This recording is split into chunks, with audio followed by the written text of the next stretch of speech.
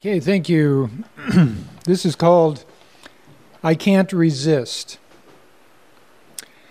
I can't resist feeding my dog from the table.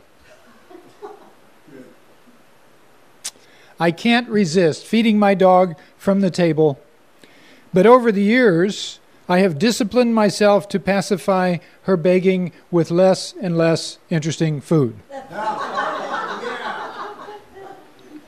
I tell myself I don't want to make her fat.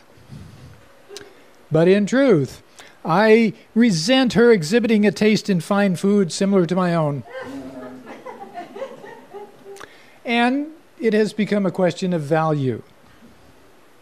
What I give away, especially to my dog, should naturally be of lesser value than what I eat myself, or what I give away, or what I offer responsibly and systematically to my guests, whose company I seek out, who, in fact, I must cajole to take the gifts I offer, the quality food, which I eagerly proffer as an extension of my private life as far as it is represented by my taste.